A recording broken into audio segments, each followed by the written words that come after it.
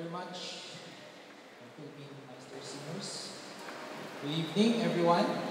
Tonight is a very special night.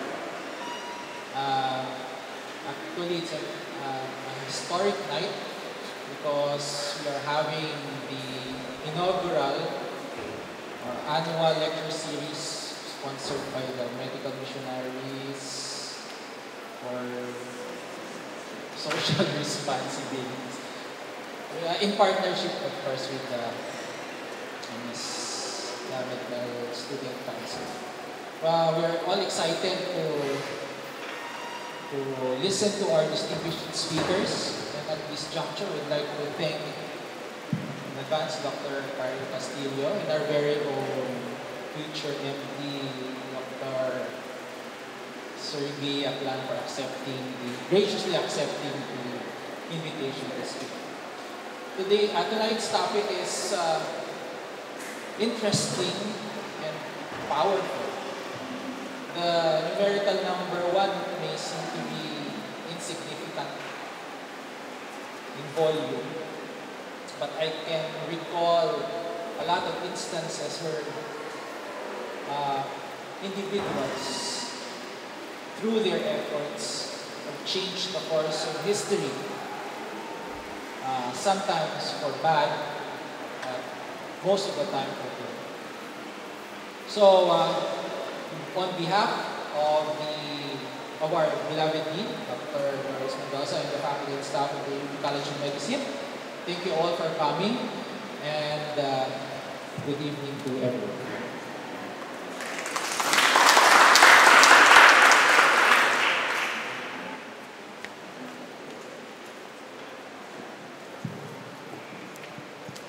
Good evening again, everyone. I will be here to introduce you our first speaker. The affiliations in his timeline include he is a member at the member at large of National Executive Board, Student Council Alliance of the Philippines, and he is the AUP Medicine Student Council President-elect. He is also a 5-star plus physician in the making, as we all know, and he is a certified Suzuki teacher. So that relates to playing violin and other musical instruments. And he is also from UP. He graduated from the University of the Philippines, and he finished the course as a physical therapist. So he is also a chairperson of the College of Allied Medical Professions Student Council and a chairperson of the GIS UPN. He is none other than John Sergei J. Aclan.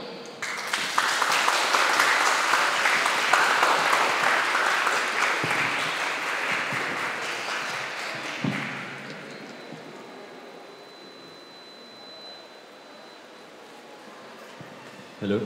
So, can everybody hear me?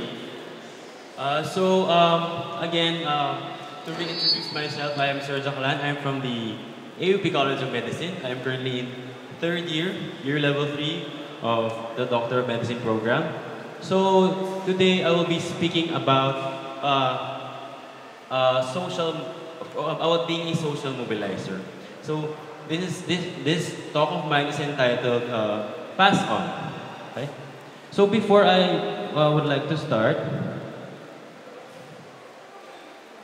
I would just like to ask the question, what are you most passionate about? Can I hear someone from the audience? What are you most passionate about? Can I hear from the freshman class of the College of Medicine? Isa sa inyo? Just one word. Are you passionate? For example, for me, I'm passionate about music. I'm passionate in helping others. I'm passionate in studying. Joke lang. So, what are you most passionate about?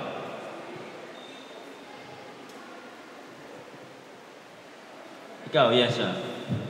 What are you most passionate about?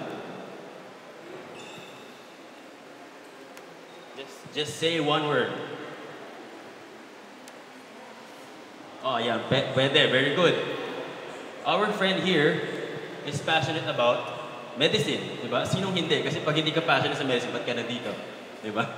So, ayan. So, let me share a few friends of mine na nagkaroon sila ng parang passionate. They were passionate about some things, and eventually they were able to translate this passion into action by being selfless, and they managed to establish organizations or programs that help others. So let me start with one of my favorites. This is the 1 Million Lights Philippines.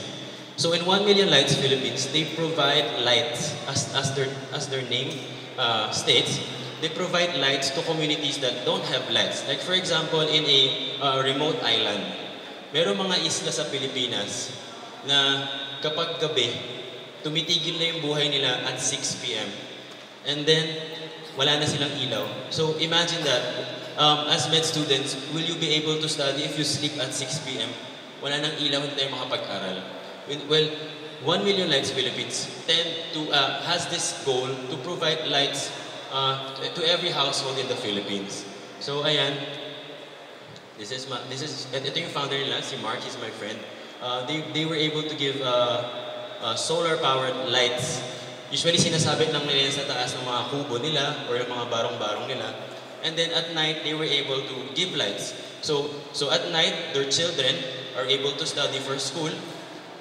It changed their life dramatically, since now they can have a light during at night. So a tendency is they became more productive. Next is, give a bag of hope. Sino dito nakarelate sa Convergys? Convergys is a BPO. Diba? Alam ba natin BPO? Parang, ano yan? Call center? So who would have thought that a call center na akala natin business-oriented sila, they could also be charity-minded, charity-oriented. So they were able to give bags. Usually they engage their employees. So ito nakalagay yung participants sa employees nila. They engage their employees to donate in their advocacies, and they were able to give bags to elementary schools. So ayan, these are the bags, and this is what inside. Ito yung laman ng bag nila. Next is the Yellow Boat of Hope. Again, here in the Philippines, we live in a country full of islands.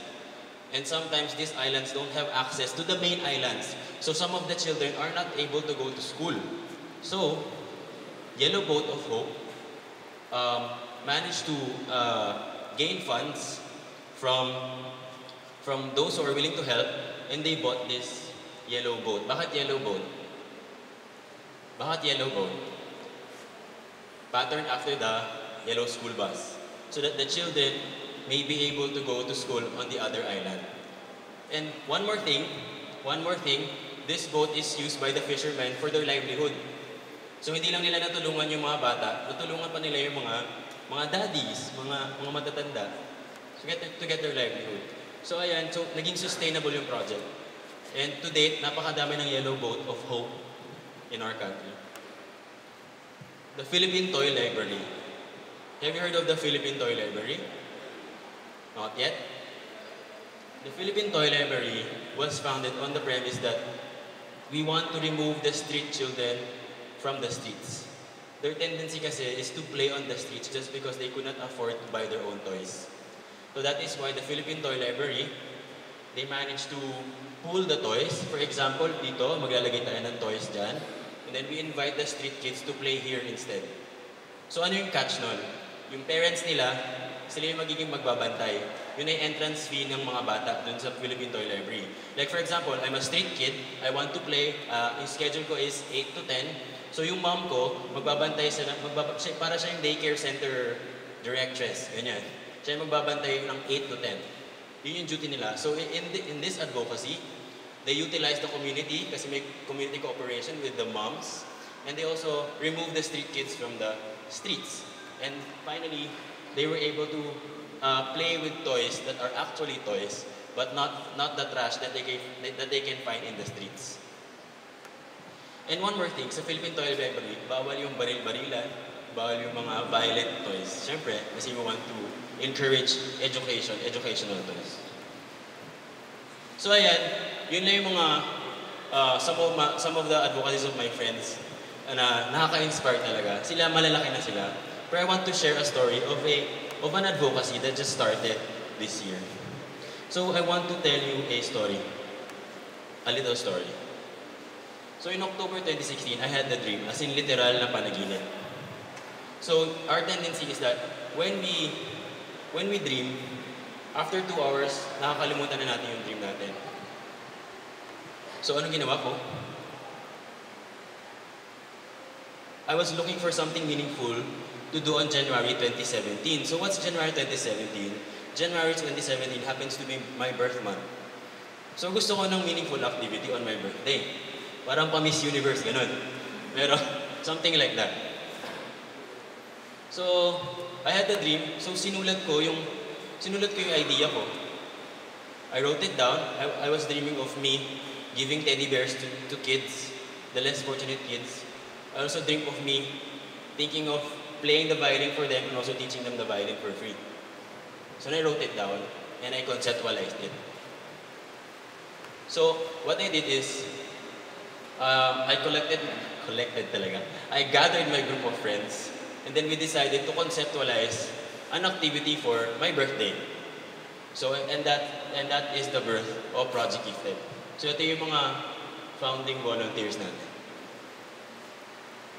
Later on, we decided to turn it into an organization kasi we realized that it has potential to help more. Hindi lang pala siya pwedeng tumigil lang sa birthday ko lang. I could organize more events that could help more people. Hindi lang dun yung na-limit dun sa community na tinulungan namin dati. So what is Project Gifted? Project Gifted is a group of people with the passion to use their God-given talents and gifts to help and inspire the less fortunate to develop their own. So, kaya gifted, kasi yung mga members yan, mga gifted people yung mga yan.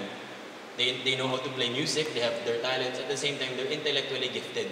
Kasi we are utilizing the use of doctors so that they could use their skills and intellect to help others. And at the same time, ma-inspire nila yung mga bata na mag-aral din ng violin, or ng talent nila, or art, or whatever, or study well, so that someday, these kids that they will inspire will be inspirations to themselves. So what we do? Here's our motto. We give. Give and share our talents and gifts to others, deprived of what we have. We love. Love what we do, to serve as a motivation, and continuing doing good for others. And of course, inspire. Inspire others to also help and share what they have received. As you all know, blessings are meant to be shared. Project Gifted was founded in order to empower the less fortunate to rise up and develop themselves as future inspirations to the community and the society. Project Gifted aims to develop good citizens.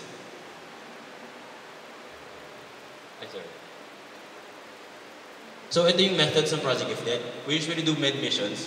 At the same time, we do children's parties and free workshops, music fest, and concerts. So, sinasabay-sabay namin siya. Habang nagpapacheck up si Mommy at si Daddy, may children's party si Baby, at saka may music fest. Ano ba, sa katunayan, even here in Cavite, when we went to Barangay Tibig with the MedTech department, we were able to interview kids there na sinasabi nila na, tinatanong ko sila, do you know how to play an instrument? Ganyan. Hindi nila alam kung ano yung violin. They don't know kung ano yung mga certain instruments na sinasabi ko sa kanila. And this is Cavite.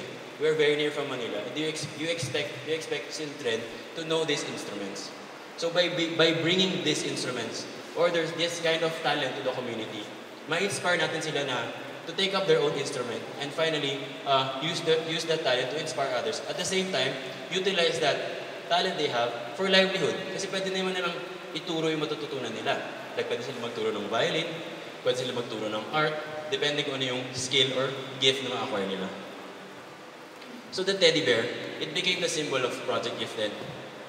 Kasi alam naman natin, during our younger years, when we don't have someone or when our parents are away, we have our stuffed toys.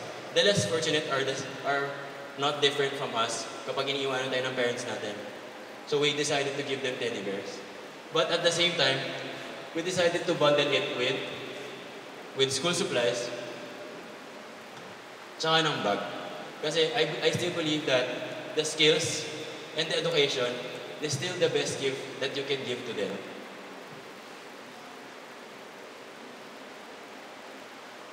So, pag-iisipin natin, okay, music, anong benefit niya yan? Sana nagbigay na lang tayo ng livelihood. Sana binigyan na lang natin siya ng livelihood package para inamat yung buhay niya. Well, no, these methods will not directly economically lift the people that we meet, but rather transform them into better persons with additional skills and knowledge that will benefit them in the long run.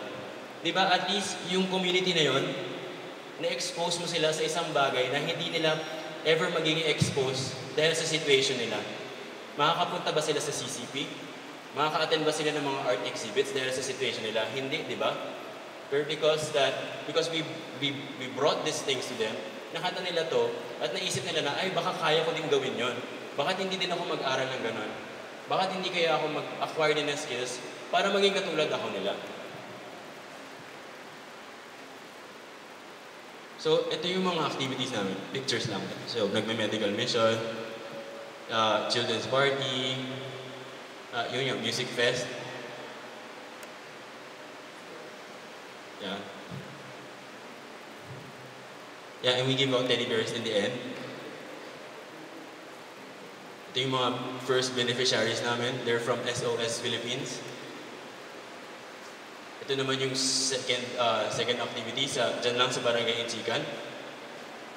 And also we do a fundraising concert in partnership with Big Kids UPM in UP Manila. We raised funds for patients with cleft palate deformities. Also here, we went to the Missionaries of the Poor.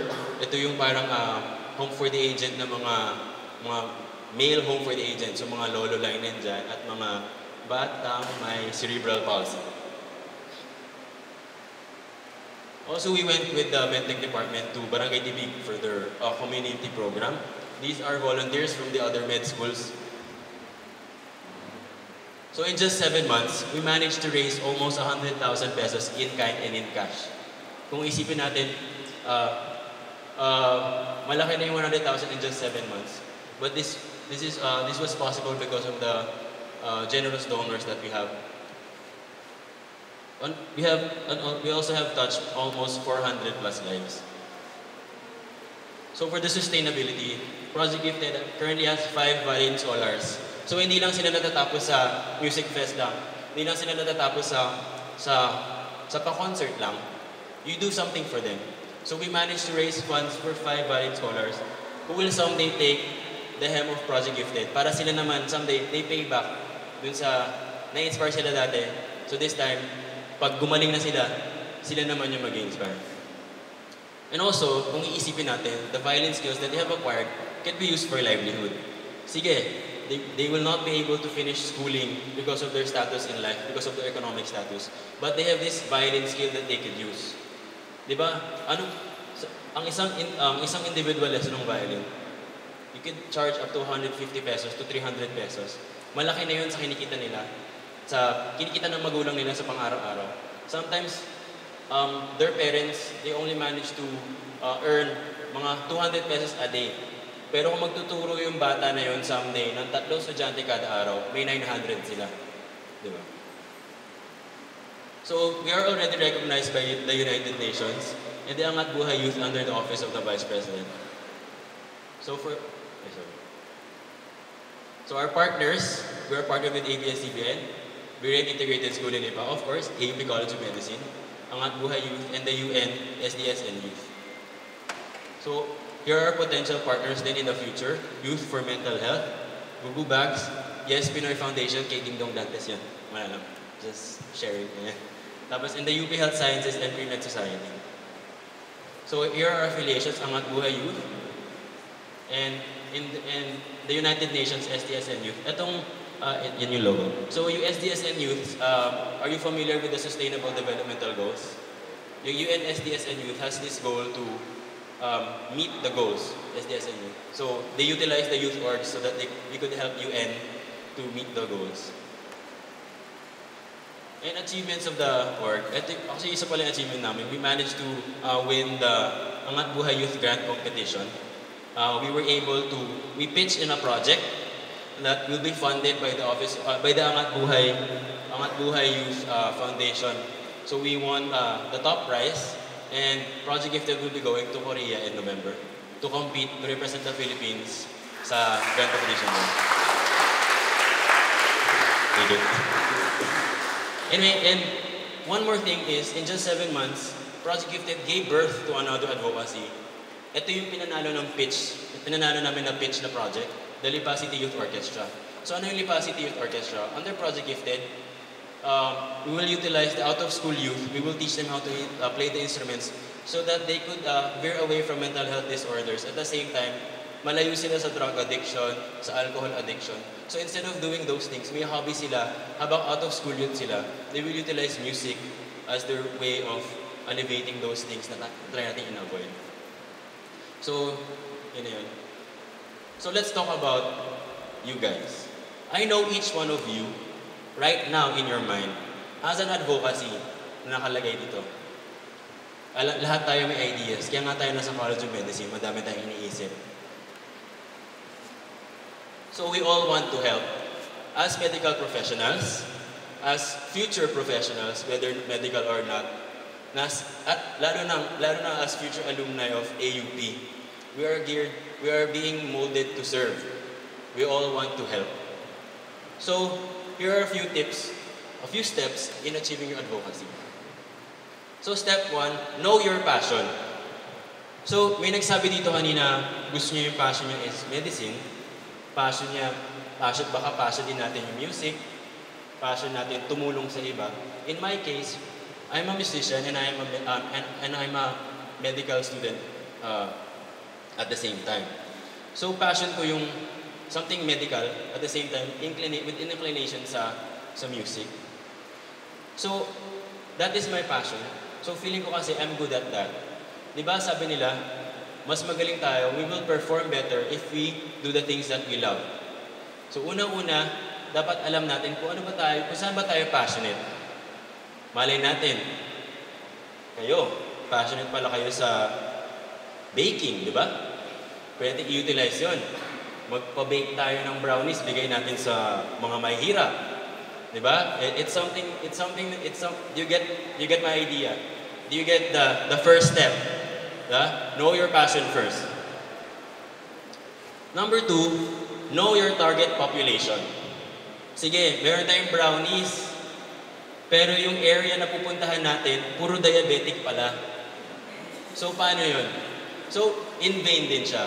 So, you must know your target population. Kasi pagdating mo doon, hindi pala yun yung kailangan nila. Next is, know your allies. Kanina, I presented the partners and affiliations of Project Gifted. I knew my allies. And I knew my friends. That's why I invited my closest friends to join me in the establishing of this organization. Kasi hindi mo talaga kaya yan mag-isa. Lalo na if you want a big-scale project, hindi mo siya kaya mag-isa, hindi mo siya kaya na dalawa lang kayo. Kailangan marami kayo. Kailangan marami kang partners. Marami ka dapat allies. And you should know how to utilize them. That is why you must know your capacities and capabilities. As a person, alam ko yung capabilities ko and capacities ko. And as a person, I know these are not enough. Pero I knew my friends could do something else that I couldn't do. So I also have to know their capacities and capabilities. So with that, na-manage namin kung saan ilalagay si ganito, saan ilalagay si ganyan, para umandar yung organization. And number 5, know your limits and sustainabilities. Itong word na to, nakita nyo yung kanina, sustainability. Bakit mahalaga ang sustainability? Kasi right now, in the Philippines, mahilig tayo mag-promote ng dole-out mentality. Papa-med nation tayo, tapos ano na? Papa-gift-giving tayo, tapos ano na? Anong impact niya? One time, big time impact lang ba siya? o gusto natin ng impact na matagal, sustainable, dapat mahalaga yung sustainability. So dapat, kapag gumagawa tayo ng project proposal, titingnan natin kung gaano katagal yung effect nung thing na yon sa mga tutulungan nating target population. At the same time, tulungan natin silang huwag maging dependent. Kasi sustainable nga, pero ikaw naman yung gawa ng gawa. For example, in Project Gifted, how is it sustainable? It's sustainable because we teach them the skills that we want to teach them. And at the same time, pag wala na yung nagturo sa kanila, sila naman yung magtuturo, and so on and so on. Magko-continue your organization, dadami sila. And of course, know your limits. Parang sa panliligaw lang yan. Pag hindi ka talaga gusto, tama na. Yeah. Okay? So, ganun din sa pagdating sa advocacies. Sometimes, tayong mga millennials, we tend to be idealistic. Feeling natin kaya natin gawing lahat. Lalo na ngayong puro energy pa tayo. Feeling natin, kaya natin gawin lahat. Pero hindi yun totoo. So you should know your limits. At you should know when to stop. Wala naman natamaan doon. Of course, ito yung mga frequently asked questions on building an advocacy. Number 1, student lang po ako. There is nothing I could do. That is false. Ngayong estudyante tayo, ito yung best time na para magkaroon tayo ng advocacy. Aminin natin, tayo mga medical students, oo, busy tayo. Pero napakarami nating free time. Hindi lang natin siya ginagawa sa tama. Diba? Game of Thrones? Isipin nyo, pagkatapos yun ng klase ng 5 p.m., go home, take a bath, take your dinner, pagkatapos ka, mag-exercise ka, and 7 p.m., 5 p.m. ka lumabas, 7 p.m. tapos ka na sa lahat ng yun. Yung 7 to 8 p.m. mo, why don't you utilize it to call your contacts, manage your resources, call your friends about your idea. O di na-utilize na natin yung 1 hour na yun for our advocacy. And then the rest of the night, we could study. Ayun, so, ngayon kasi, habang idealistic pa tayo, habang may energy pa tayo, being a student is the best time to build your advocacies. At lalong nasa school na tayo, kasi we are surrounded by our friends. Once professional life catches up to us, hindi na natin sila makakontak. I have an idea, but how do I execute it? One of the things that I learned in the Angat Buhay Youth Summit is that an idea remains an idea unless you execute it. So, idea lang yan. Ang ganda ng idea mo, o tapos, anong gagawin natin? So, how do I execute it? Sabi ko kanina, utilize, know your allies. Kasi yun nga, you cannot do it alone. Ikaw, medical student ka, pero meron kang friend na may mas maraming free time sa'yo, gamitin mo siya. Use your allies so that together, you could execute your plan. Para may nakagawa na yan, kailangan ko ata ng bago. In our country, there's 100 million people. Natulungan ng Project Gifted, 400 pa lang. So, wala pa siyang 0.0001. Sobrang liit pa lang. But if you would like to make another project that is similar to this, together, kaya nating tulungan yung 100 million na yun. So, wag mo sabihin na may nauna na. Wag mo sabihin may nauna na. Dahil ang dami pa dapat tulungan. So, kapag may nauna na, why don't you utilize that organization and ask him for help? Para together kayong tumulong sa mga tao with the same advocacy. May nagawa na ako, okay na yan. Pam-admission ako, pamigay ako ng bags, slippers, teddy bears, and feeding program. Go na yan, okay na yan. Again, remember, we are building advocacy to help others in the long run. We are not building advocacy para lang bumango yung pangalan natin. When we build an advocacy, we have to be selfless. You have to think of others instead of yourself. So kung feeling mo na okay na yung ganyan, edi why did you waste the time of your friends, of the community, if hindi mo pala sila tutulungan in the long run din? Well, at the end of the day, in my conclusion, at the end of the day, it all goes down to our passion for service and our desire to help. Building an advocacy requires selflessness, removing the I, and inserting the we. So, we are fortunate enough to have our profession promote selflessness and the desire to help others in need. Diba tinuturo sa ating mga doktor? Ito. We need to help others we need to help others talaga. Most especially the others in need. Selfless na yung profession natin. Our profession is a selfless and noble profession. Use it to your advantage in building your advocacy. So in building an advocacy, it only takes one thing to start it all. It only takes passion. Passion for service, passion for helping others, and passion for change. All we have to do is that put that passion into action, be selfless by removing the I, and you pass on to others. So ayun, for questions and queries, you can unmute this. So yun lang. Thank you very much.